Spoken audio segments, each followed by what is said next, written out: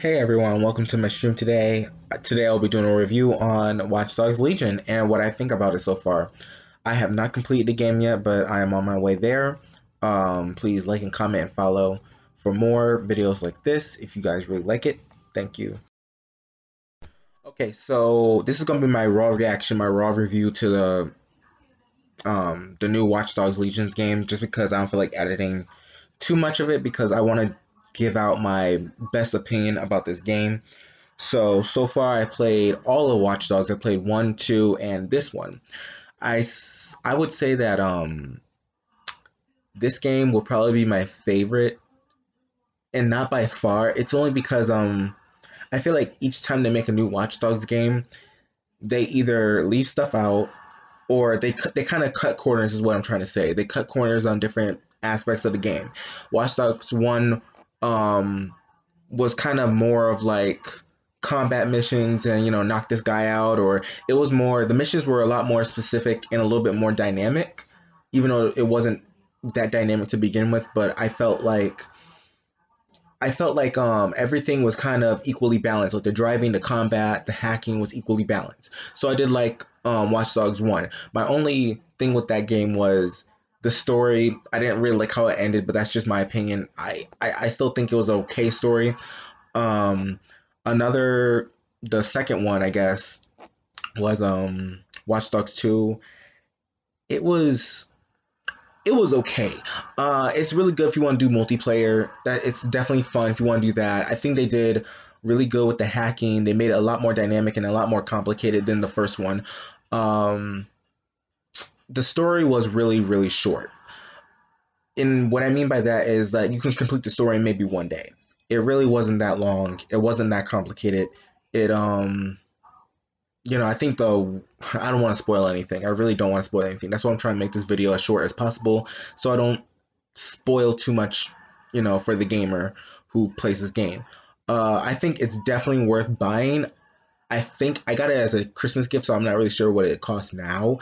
Hopefully it's not still $60 because it's definitely not worth $60. And I am still talking about Watch Dogs Legion. Um, but yeah, so going on to the actual game that I'm reviewing, Watch Dogs Legion is okay. Like at first it was pretty fun for the first couple hours I played it, because there's so much to do and it's a different dynamic. It's a different country.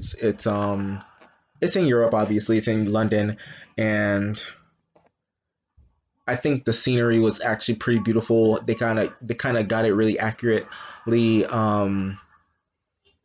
I do have to say that it was kind of overwhelming at first, just because you have drones flying in the air, you have drivable cars. It's supposed to be kind of futuristic, but at the same time, it's supposed to have, like, I guess, modern day themes. But it kind of was all in your face at once.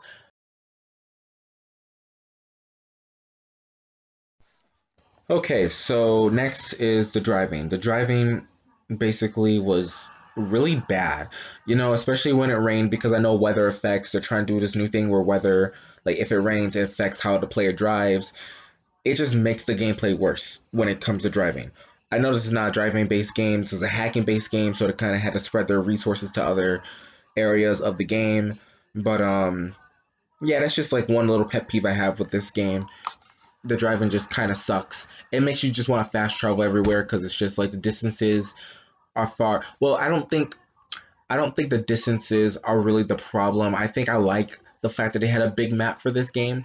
Um, but yeah, the driving really was not it. It's really easy to hack the drones and to hack the cars.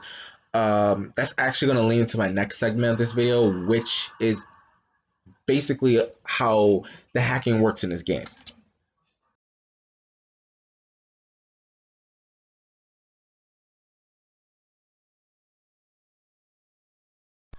Okay, so what I don't like about the hacking, um, so basically it's extremely oversimplified. The hacking. That's what I like about Watch Dogs 2 is that the hacking was a lot more complicated. And some people like puzzles, some people really don't like puzzles. I usually don't like puzzles, but Watch Dogs 2 did it in a way that I liked. It made it a little bit more complicated. You kind of had to run all over the room just to hack a door, even though it was tedious and annoying, but they didn't do it so much to the point where it was kind of like in your face all the time. The thing with Watchdogs Legion is that the hacking is extremely simplified for everything. You get unlimited hacks for basic stuff, like anything basically. So the enemy, let me give you a scenario. Let's say if you try to infiltrate the enemy's combat zone or whatever, you try to hack in a car, you can do it unlimited times until they start to notice, and then they start to shut that vehicle down, so you can't hack that vehicle anymore. You got to do another. This is the part of the game that actually gets boring, so I'm just going to combine it into this next segment. So like what I said with hacking, how it's extremely simplified, a baby can do it basically. There's not that many puzzles, and when there are puzzles, there's like maybe two or three switches you're gonna have to switch over. This kind of transitions into the missions. So the missions, this is why it gets boring. The missions are basically all the same. You do the same thing throughout the game. This is where it gets boring. The first 10 hours, you're mainly, that's like the best part of the game, is that you're recruiting people, and you can meet different people with different skills and stuff, and it kind of changed the combat dynamic of the game slightly, not really. And it really depends whether you go on permadeath mode or if you just don't go on permadeath mode. Permadeath mode basically is like if one of your team members died, they're dead forever. You just got to replace them with a new one.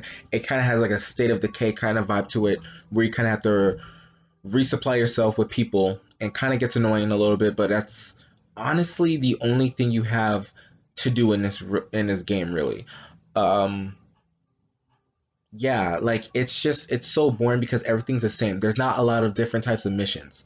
Like 1 and 2 had different types of missions. Even though that was kind of boring, it still had a dynamic of missions. It's like with this um game also reminded me of was Just Cause 4, where you have a bunch of providences and you have to like liberate them. I feel like Watchdogs, this is now that I'm thinking about, this is like an abstract thought for me right now because I just got it in my head. So what I think Watch Dogs did was basically rip off Just Cause 4, but made it more in a way that you have to kind of hack everything to, because it's a hacking game, it's for hackers or DedSec or whatever. You kind of have to like, overthrow this basically. And oh my god, I can't believe I'm thinking about this right now because like I don't want to spoil anything. I really don't want to spoil anything, so I'm just gonna keep it short. Uh, so you know how Just Cause 4 basically has providences that you have to conquer, just like Watch Dogs Legion. So the only difference is hacking. You're basically doing everything the same. It's basically like a copy, cut, and paste. There's not that many activities for you to do. You have to assemble a resistance or whatever. It's kind of like a copy and paste of Just Cause 4, basically. Like the whole franchise, really, if you really want to be in depth in. I hope someone else makes a video. I might make another video comparing it to Just Cause 4, because damn, now that I think about it, it's like a copy and paste. But yeah, so that's funny. That's why it's so boring, because there's really nothing to do. And I heard there's nothing to do after you defeat the game either, besides recruiting new people. Um, the story so far is not that interesting.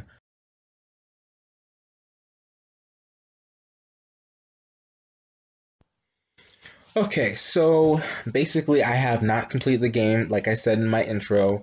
I'm still in the beginning part of it, I guess. There really isn't much to this game that you can really say is really fun and enjoyable besides recruiting people. The missions suck. The story so far, I really don't like it. It's kind of cliched. I feel like you can watch a Law and Order episode and get more content from that than you could from this game. Um, but yeah, I don't think it's a bad game, but I don't think it's a really good game. I think it's more like a 5 out of 10 ish. Yeah, that's a pretty accurate score. Yeah, 5 out of 10. The bare minimum of a video game. Especially in 2020. You kind of have your standards a little bit higher now, but